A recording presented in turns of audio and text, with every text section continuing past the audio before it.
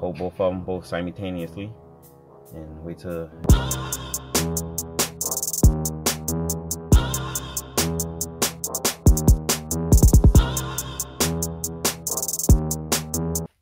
what's good, y'all? Hit the like button, make sure you guys subscribe. Got a package came in the mail. Wanna keep it on this side. Maybe I should fill off my address and everything. Basically, I ordered me a tool to reprogram tire sensors for GM cars. I think go from like years from 2007 all the way up to your most recent cars probably it works with. My boy uses this on the where he works at Chevy, and I did see another YouTuber, I'm gonna say no names, in the video he directed this tool to be used, so nobody's getting a shout out. Not mentioning no names. It is what it is. I'm going to be installing a tire sensor in the 2011 Chevy Impala, and pretty much this is it right here. VXDAS, whatever it's called. This one was about $16.89. I got Amazon Prime, so everything came to about 18 something. It was a 2-day shipping. So reason why I got this, because I need it. That's why I bought it. I could have easily told my boy I don't do tire pressure sensors. But being as though this tool was inexpensive, I thought, like, why don't you just go ahead and buy it? This tool, $16.99, can turn into a lot of money. I can make, on the turnaround, I can make me a lot of money in return, definitely in doing these. So now I could do tire pressure sensors, definitely, on General Motors cars. So it could be like a Caddy, Chevy, Pontiac, Buick, GMC, whatever. I don't know what you driving. This could work for if it falls in within its range. So I want to demonstrate after I put the tire sensor on. Definitely, I'm going to show you guys how I pretty much just using this tool, and then I definitely leave links below and everything for you guys to cop up on this tool. So make sure you guys hit the like button. Make sure you guys subscribe, and give me 1 second. Okay, so I was able to get the tire sensor installed. Before you do these, make sure you relearn them back to wherever the wheels are, and then go over each wheel so you can see which ones is out. If one don't read, you got another one that don't read, then you know how many else you got to replace. So I replaced the one that was necessary.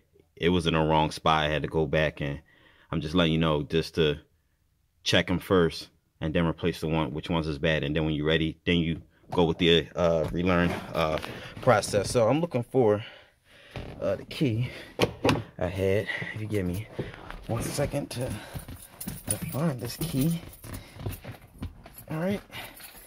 Now, how does this work is, some of these cars you can do within a screen and pressing a couple buttons. I know, like on the Chevy Cruze or like on the newer Malibu, something like that. Just toggle through the selector on the turn signal switch until you get to the screen. Then hit relearn. On this model in particular, it works with the Malibus and the Cobalts and stuff, and a couple other Buicks or whatever.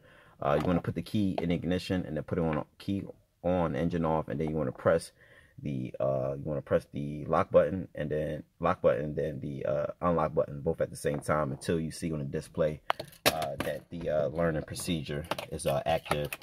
So go ahead, key on, engine off. I'm gonna turn my lights off so I don't kill my battery, and I'm gonna put this fob up here. I'm gonna do this all with one hand, hold both of them both simultaneously, and wait till it shows. And then when it beep, grab my tool. Then second, you'll notice on each light there's like a marker indicator. These orange ones in the front, the amber ones. See how this one is illuminated a little brighter than this one. This is just to let you know which tire to start from. So we're going to start from here, and every time you learn one, the light will loom up and so forth, and go back to the other wheel, so you'll see a light indication. So you start from the left front, and it's pretty simple. You just hit the button, and it's going to flash green or whatever. This does let you know if it's low battery. By the way, it's a 9-volt battery. By now you already know that the one you use for like your walkie-talkie is a smoke detector. So I ain't going to waste no time because I'm in the initiation process. It will kick out after a while. So put it close to the stem. I like to put it on the tire, like where the stem is, and go ahead and until it beep. Then I'm gonna go to the next wheel. Go down here. And you're gonna keep going till it'll let you know when it's complete, because it'll make that chirp. I'm gonna knock that over. Here we go. Then I got one more in the back. So basically you want to do this every time you rotating tires, installing a sensor. This work. If you just rotating tires, then you don't need this tool. But if you need to install a new sensor, this is a quick way to get it registered. So I'm gonna go ahead next to the stem. Hold on, I'm doing something. All right, that beep. So it made a double chirp noise. So basically, I'm all done. Looks like I then pretty much change it over to metrics and go ahead and get out of here. So you see left front, left rear, right rear. I'm good. I just gotta go on each tire and adjust the pressures to where they're supposed to be. But for the most part, I'm good. I think I'm gonna go ahead and reset this oil light. If I can get back in. Make sure you guys hit the like button. Make sure you guys subscribe. Y'all want to send me something? Leekautorepair. Parentheses, PO Box number 4, Lansdowne, PA 19050. Anybody want Leekautorepair shirts, you know what to do. I'm trying to find the screen for the oil light reset. Alright, so it looks like I'm already reset because I had to hold on to the check. So I'm good. So I'm pretty much done with that. So yeah, follow everything on the screen. Shirts, car questions, whatever, product reviews. Follow me on Instagram, send me stuff, whatever.